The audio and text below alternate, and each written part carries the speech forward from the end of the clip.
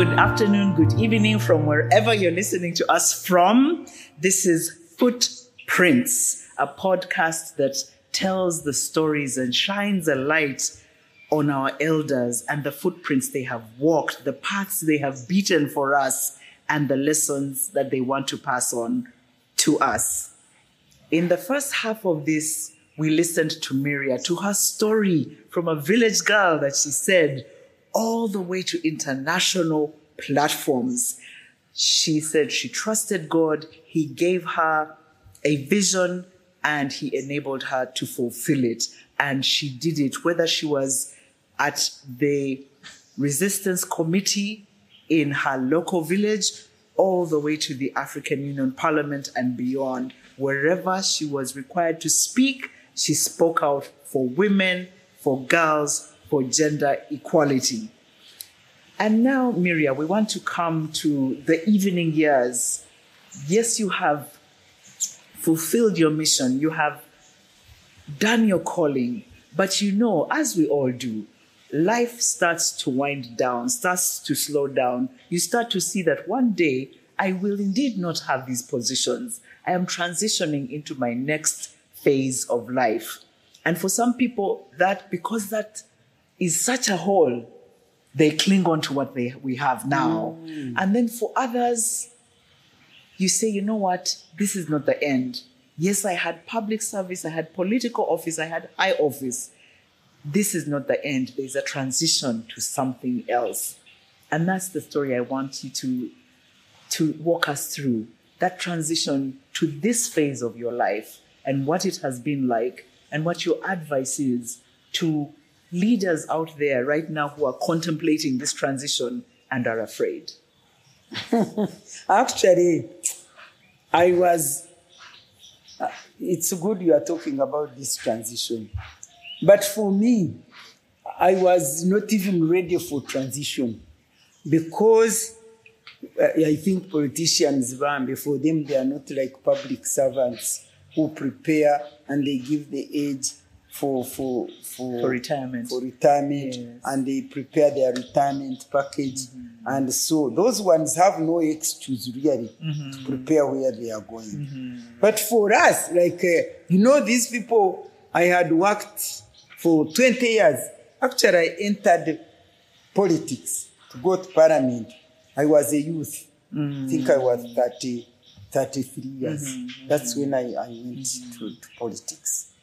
And 20 years, I worked in the political arena.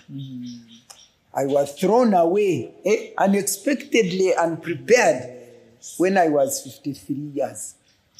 So 20 my years. Age right now. Oh my 20 goodness. years of full work. And I knew I was still moving on, vibrant. I had not finished, the cause.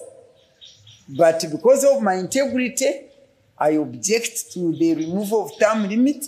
And they threw me out like that, that. So I was not prepared. But this God you see, because I had already made noise all over the place. Now, as soon as I found myself seated here in this house, actually, I'm glad you brought this issue because I even wrote a small book entitled Political Evangelism, The Beauty of Conversing with God. Why did I call it political evangelism? I wanted to evangelize the politicians so that they may know that there is life after politics. Because in fact, it's the politicians who fall in this suffering or who stick there and they can't get out. When this God of mine prepares me, when the last elections in Uganda were held, and me, today you are honorable Pan-African Parliament member, the next day you are nobody, no title, no nothing. It was amazing how God prepared for me, because within 3 days, I got this call to go to Washington at the National Endowment for Democracy for a good 5 months. So God gave me a soft landing.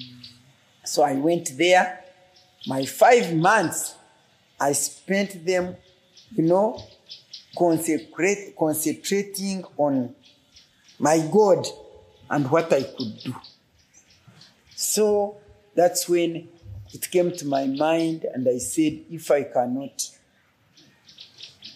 run with my vision in politics, can't I run with it in a civil society?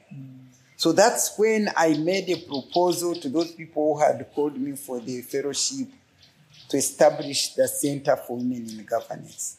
And when I came here and established it, they gave it the first funding. But wait a minute. Even before I started sitting in there, the Lord said that was not what he meant for me to do. And so I never even went on with that thing. But I established it. Up to now, it is running, just like I did with Oxford. Up to now, it is there. For me, I establish and go.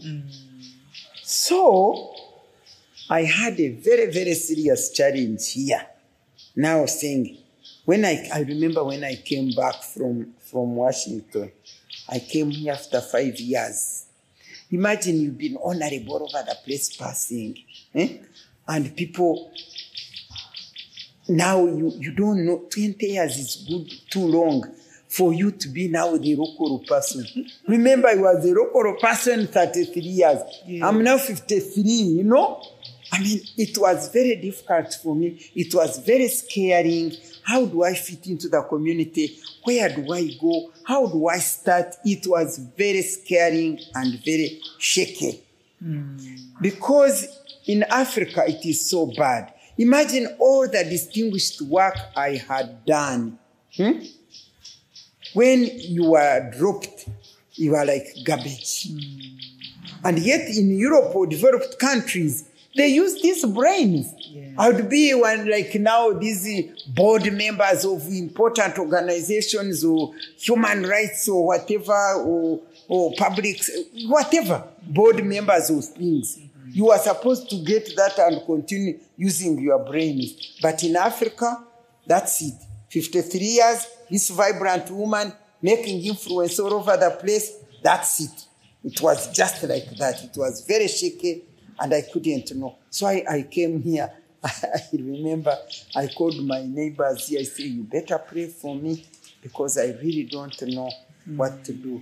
But being a Christian, I talk as a Christian, and I think it is one way that can redeem human beings. Because when I went to Washington as a safe landing, they gave me $1,000, how many was it? $5,000 to keep me there. I got an apartment. Every day I would go and visit, talk to people and that kind of thing. It was really relaxing. 5 months of relaxation. No, I think it was it $30,000 or $25,000 for maintenance there. So, but I looked at it, being a Christian, I looked at it, the story of Elijah. When Elijah announced that there would be no rain, God took him to a brook. He said, go to that brook. I will be supplying you. The ravens supplied food. And Elijah got the water from the brook, but the ravens supplied food. So I said, I am here like Elijah. Because I was supplied for. You remember I was thrown away with nothing. Yes. Because we didn't get any pension. I didn't get any gratuity. I worked for this country 30 good years of hard work and commitment. But I was thrown away like garbage without anything.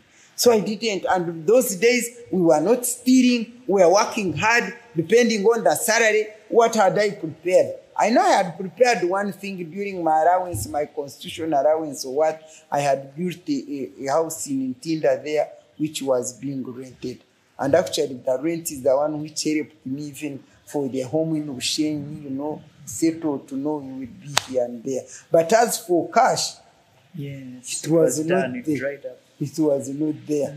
So when I was praying to God, now when the brook dries, I want you to give me the widow of Zarephath. You know, God told Elijah when the brook dried, he said, you move from here, I will give you a widow. Get you a widow to supply for you. So I said, God, when I go back to Kampala, give me a widow of Zarephath. So I came here.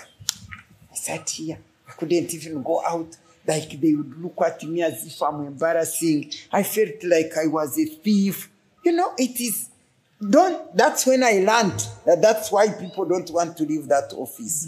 Because of the attitude even the people have towards them. I remember even when I was still in Barara after losing election, you know, the woman said, you know, they bought all the elections and so on. They said, look, Matembe, look at her. A person who has been doing all this for you. But anyway, if I didn't have God, I don't know what would have happened to me. It's a very sad situation. So I said, God, now when I go, I want the widow of Zarephath. So when I sat in this house, what was amazing is this, which people should know. What bothered me so much was not the sustenance. What shall I eat? What shall I drink? Or what? I have no money. No. And yet I didn't have it. But what disturbed me, it was amazing, was that, oh my God, I'm going to disappear in oblivion. This issue of self-significance is so, so important to people. Because that's what was paining me. Where shall I go? Because you see, when you are Honorable Matembe, whatever function they call you on for a function, I mean, you are the chief guest, I mean, you are a guest speaker, I mean, you cannot disappear in oblivion. You are in the limelight all the time. Because of the position you are holding and because of what you are doing. When they call you for a party, they call because you are honorable, minister of ethics, whatever. So you stay in public, you don't disappear in oblivion. So that's what challenged me most. I'm going to disappear in oblivion. In the meantime, I was waiting for the widow whom I asked God to give me for the supply. So those are the two things that were disturbing me. And I started walking. Every day I would wake up and pray and, you know, and go and walk. As I walked, I would be speaking with my God. And then after about a month or so, in the meantime, I'm writing out this thing for Sewigo. It had not started. I would write here to establish it. About 2 months ago, you know, I was walking. I remember even where I was walking to where I reached. And then I was saying, but God, where is this widow? When is the widow coming? I tell you, I was a fool. I don't know what type of a widow. I didn't know if it was physical widow or what. I don't know. But I was waiting for God to send me the widow whom he sent to Elijah for sustenance. Then, you know, when I was saying, but this widow, when will then God, the voice said, but you mean you don't see her? Then I said, where is she? You know, where you are walking, you are not asking loud, but it's in the spirit. In the spirit, I said, where is she? Then God started listing. Don't you have food? Don't you have your vehicle? Doesn't it have fuel? Don't you have your airtime? Don't you have electricity in the house? Don't you? They had reached like 6 things. Then I said, oh, the widow means supply. You know, I hadn't realized that I was not lacking anything. Yes. I said, oh my God. So the widow means supply. I came here very excited. You know, I told Nike, you know what? I have met God there on the way. He said, which God, of course, for him, he doesn't bother. But me, I was excited. When I went back the next day, the same spot, he said, he reminded me, by the way, the widow had to first part with what he had to give to Elijah, the oil and flour. So God was showing me I must part with the little man I had for him. So I got, he even told me how much I got the money which I had. Because with my daughters, I had come with a few of the daughters which remained. So I got this money. I took it to church. I told them, you know what? This is not a tithe. This is not an offering. This is, I'm planting a seed. I'm planting a seed for the word of God to to germinate and grow because he gave me my word. Now, another day, now the supply was now sorted because he said he would supply. He said, I will not lack. I will not lack. And the lacking was dependent on the rain. I will not lack until it rains. You remember that? So I know I will not lack anything until he deploys me into what he wants me now to earn from that. Now, the other day, I was still agonizing with the oblivion. Then one day when I was seated there, I was praying, and God said, you know what? If you thought that these positions which you had were the ones putting you in the limelight, you are mistaken. He said, it is me who was giving you those positions. So it is me who was putting you there. And he said, now for you, you are mine. And the positions have left you. But me, I'm still with you. And I will never leave you nor forsake you. So you will never disappear in oblivion. You people, those two things, God sorted out the supply and then sorted out the disappearance into oblivion. I can assure you this is 18 years since then. I have not lacked. I may not have mansions. I don't have mansions. I don't have Benzes to drive. I don't have whatever. But I have lacked nothing. I have not lacked anything. God has made sure that he has sustained me.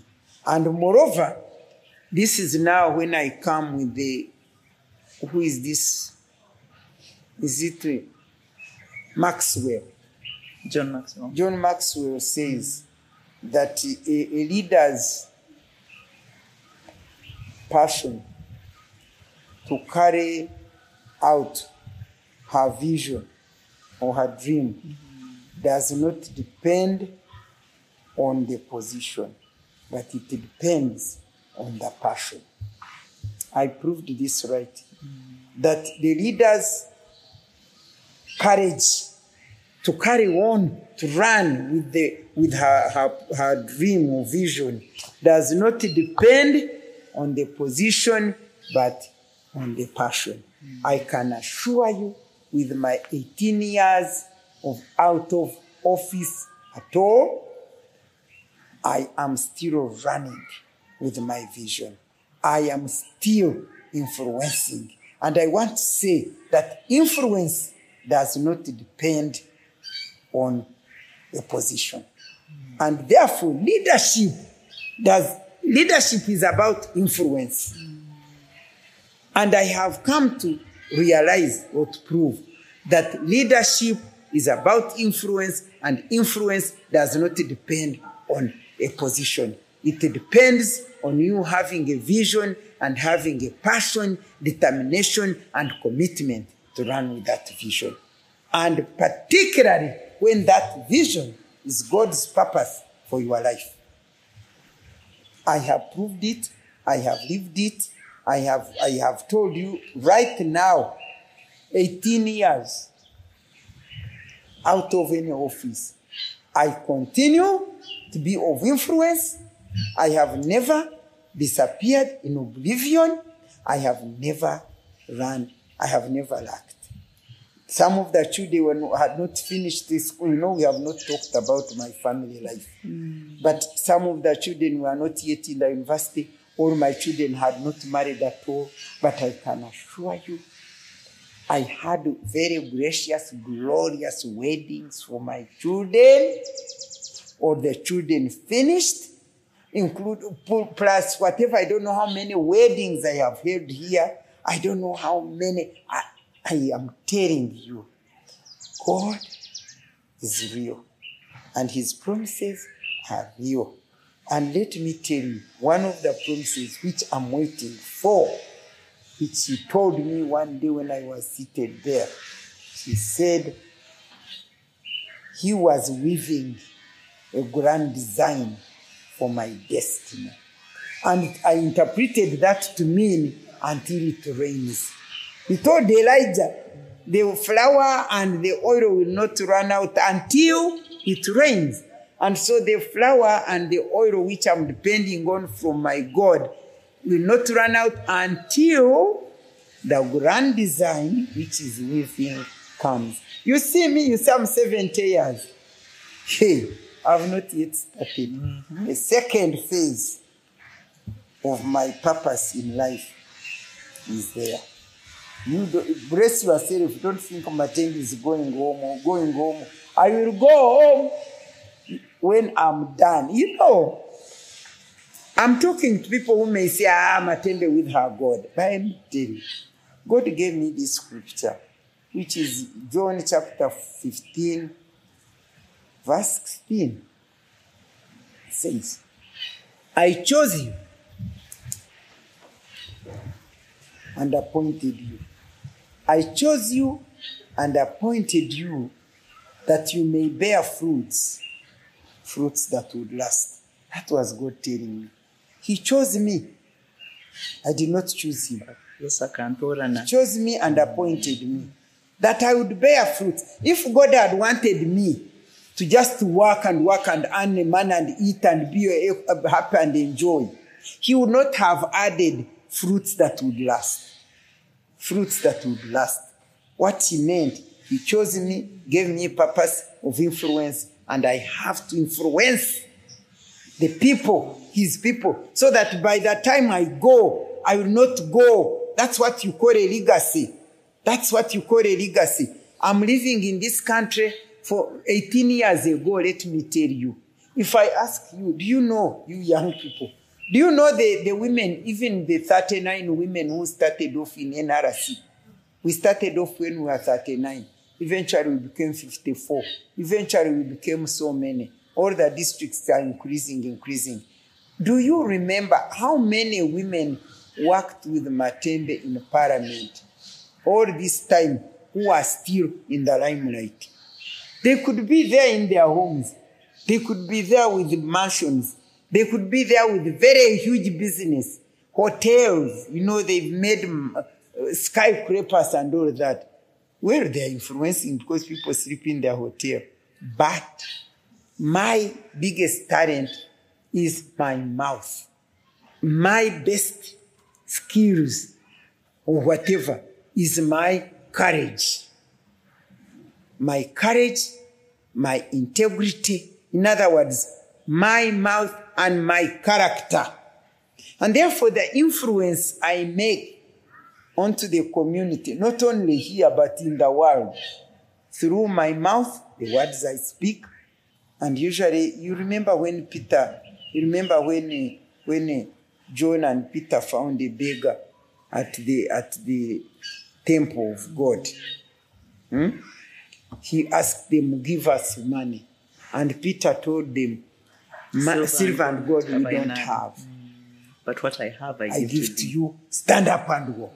So for me, these girls, the young marriages, the young boys whom I influence every day by my word, they don't even have to see me. You saw the man we met there, the elder man, when he said, but I seem to know you. When I said I'm Matembe, oh, Matembe I hear of. People in this parliament, they told me, you are my mentor, I've never seen them. I'm sure these girls here who are here with you, I cannot go and talk to an audience and go out without impacting on somebody.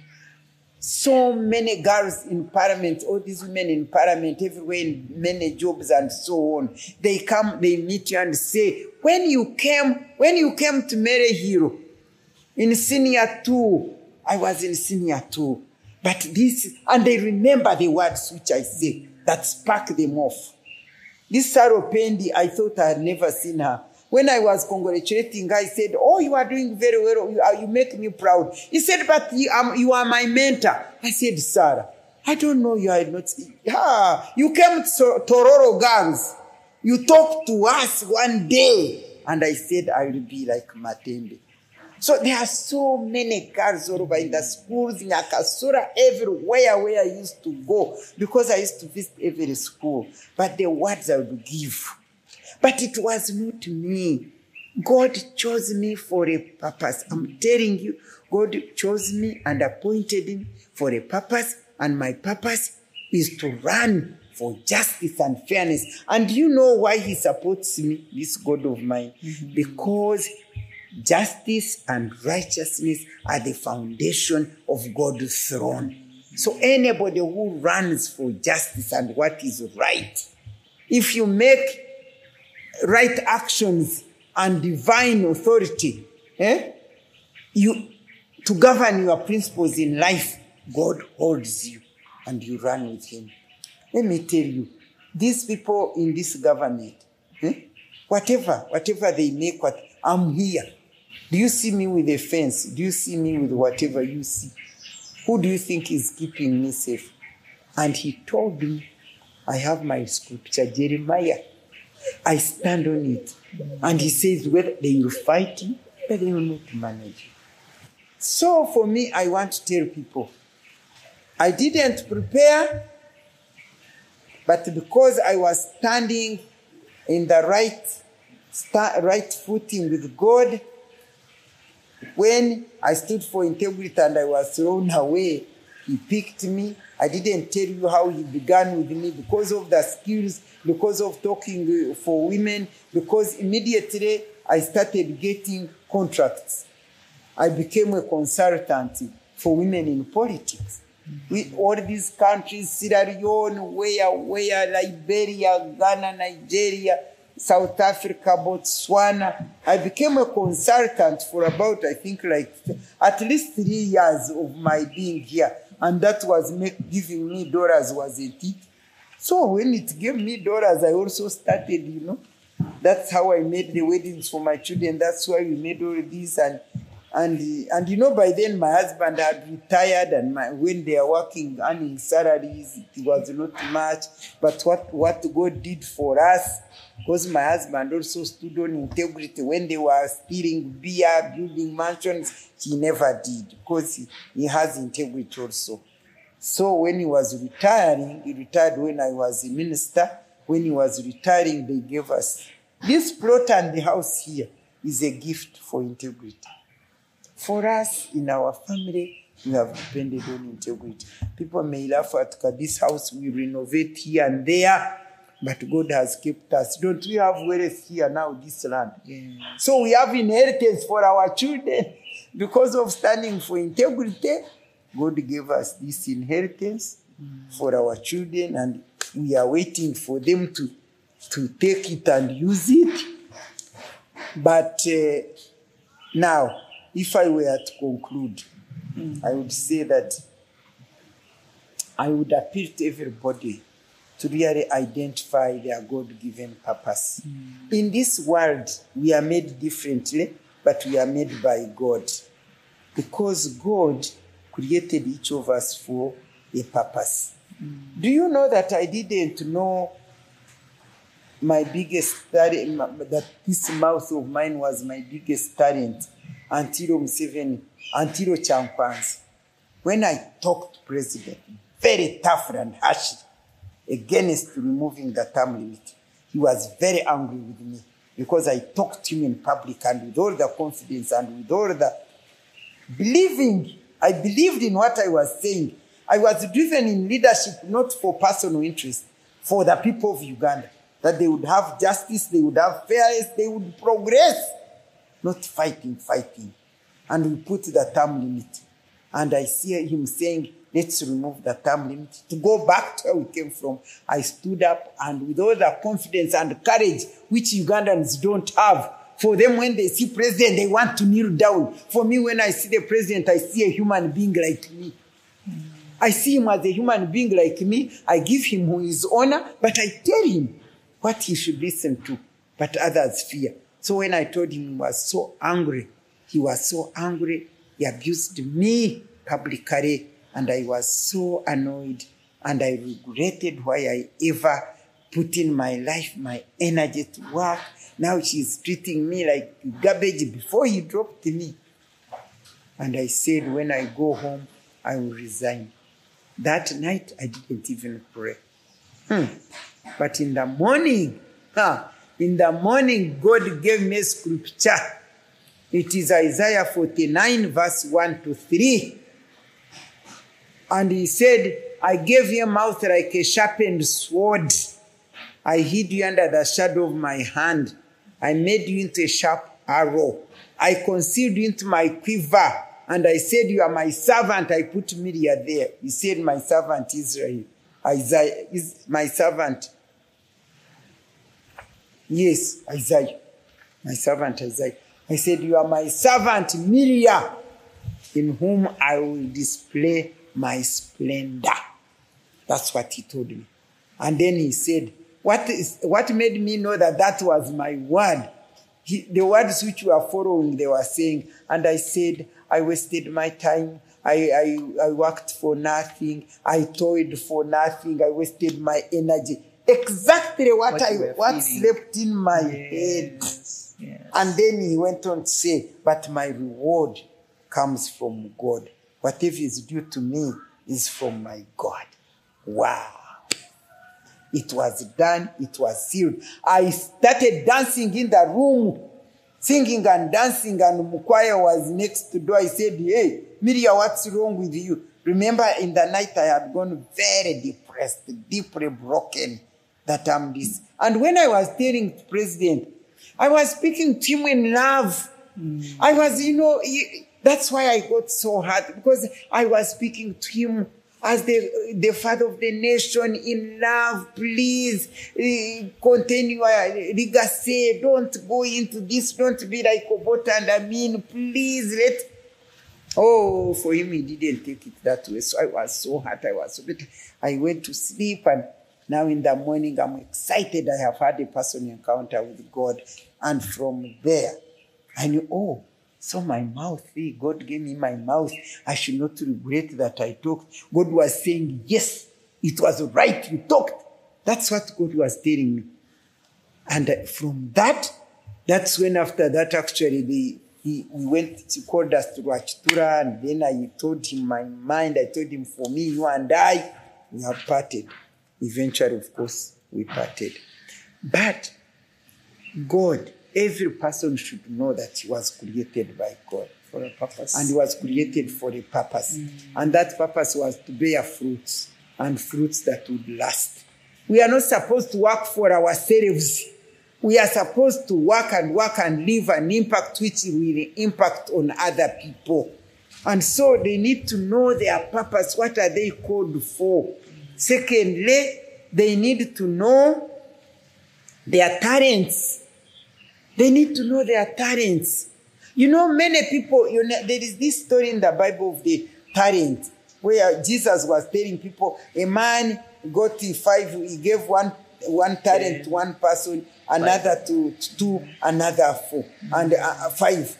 And when he came back, they were all accounting. They accounted that they used their talents. But the talent, the one person with one talent, he told this master, that for me, I know you are so tough. And one thing that God revealed to me recently, this man who got 1, he said, I know you are a very cruel person. You always harvest where you have not planted. But I used to say, but this man had planted this time. He had planted his one talent to him. But God revealed to me that his people, he has many people here whom he gave talents who don't know that they have them. That's why that man was saying, I know you harvest where you don't plant. But the man had planted a talent, had given him one talent.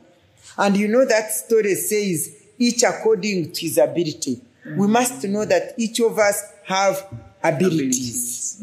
And you don't admire the other person's ability. And now that I'm talking to women while I'm concluding, the reason why I call myself an accomplished woman of destiny who is very successful in what she went to do, I never fought fellow women. I never. Because God revealed to me, if he made you, it is trees which bear fruits. Yes. Each tree bears its own fruit. You see this bunch of matoke, it will bear matoke. That fruit of mine, the popo, it will bear popo. Now we have fene here, it will bear fene. We have passion fruit. Now, if fene, instead of concentrating on producing its own fruit, is going to, I wish I could produce popo. You are not going to produce popo.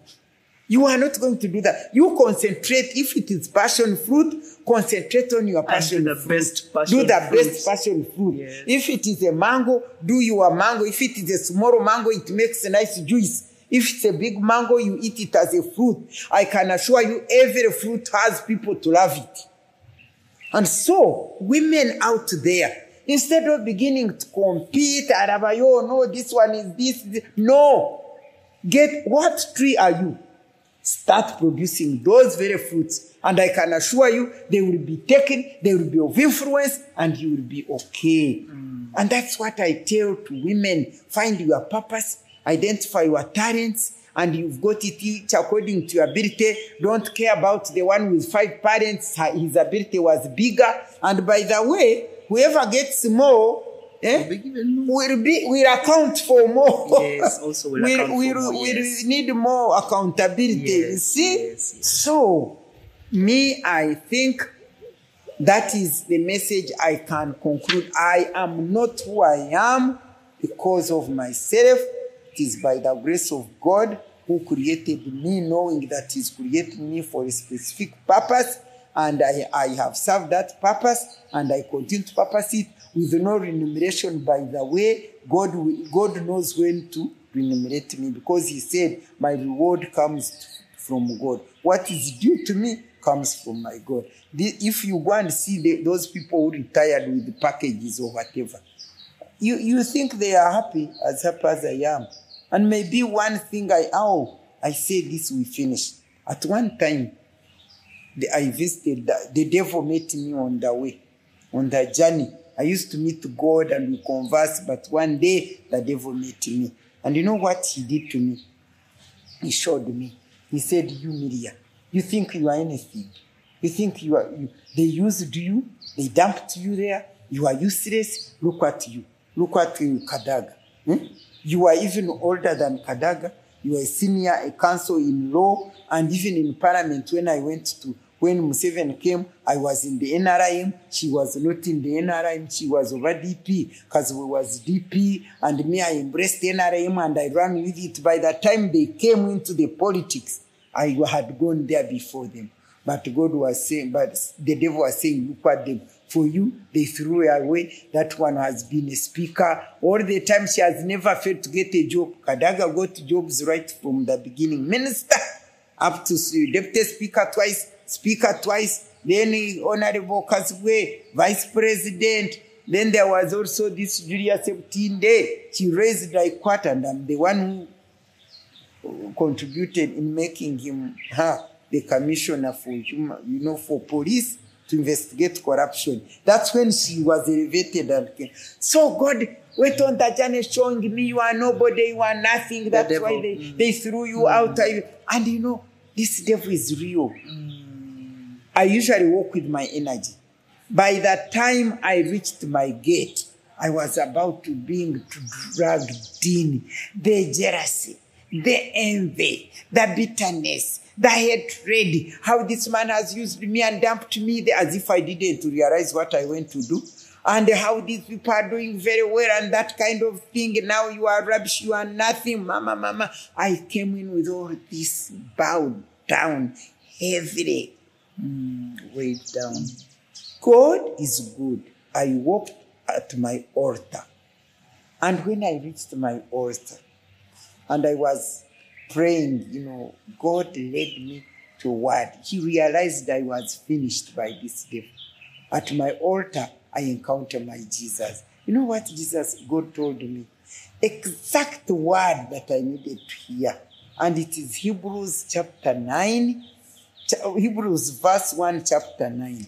You know what it says? Hebrews chapter 1, verse 9. It says, you have loved justice, you have hated wickedness, and loved righteousness. Therefore, The Lord your God has set you apart and has anointed you with oil of gladness above your companions. You go and read it. Can you imagine the devil was bringing companions and I'm so finished, I'm like, I'm done, I'm useless. And then God meets me and says, no, you have hated wickedness and have loved righteousness. Therefore, the Lord your God has set you above your companion and has set you above and anointed you with oil of gladness, oil of joy above your companion. And you know when God talks to you, after that, it is like drawing off the curtain and then showing you who you are and what you are. And he showed me all this. I wrote it in that book, Political Evangelism. I saw it. I said, what? I am here. You know, admiring what you shouldn't admire.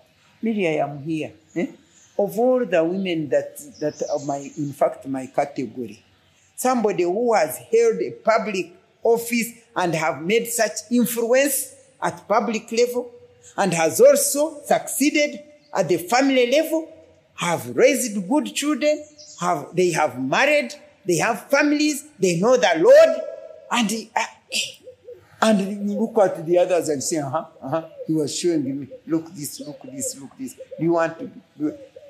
I said, God, I fell down and I apologized and I danced, I sang to tenderness and I got up like fury. I'm there with my God. Don't tell me anything else.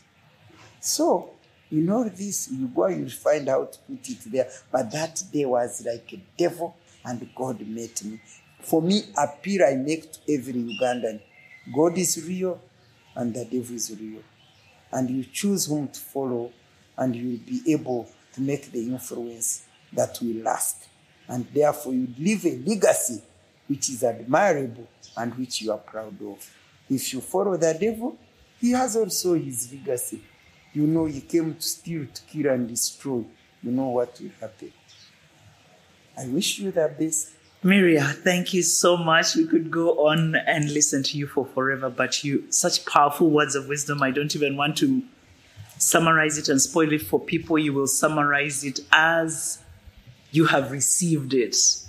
And influence, influence, influence for the world. You have a purpose, you have a talent, you have a skill. Use it to influence and impact this world. Thank you so much for listening to us. Until we bring you our next guest on Footprints, we wish you very well. Thank you for listening to us. Bye-bye.